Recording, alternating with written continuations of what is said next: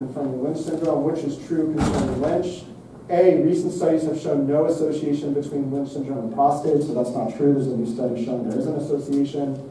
B, about 1 in 279 people in the US carry a Lynch syndrome mutation, and most are aware they are carriers. This part is true. About 1 in 279 people do carry a Lynch mutation, but most are unaware that they are carriers, right? It's this ticking time bomb. All these people walking around out there with these Lynch mutations that they're not aware of.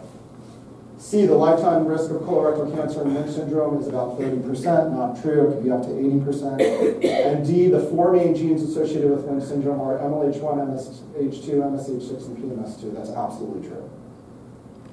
And that's it.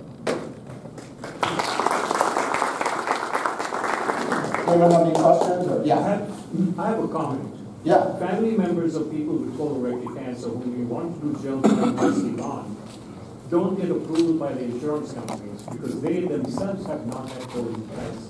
And they require the index, the proband to have it, and the patient's proband, or the person's proband is dead, you can't access that data. And the insurance companies will not allow it. If you meet criteria with the PREM score, they should pay for the testing.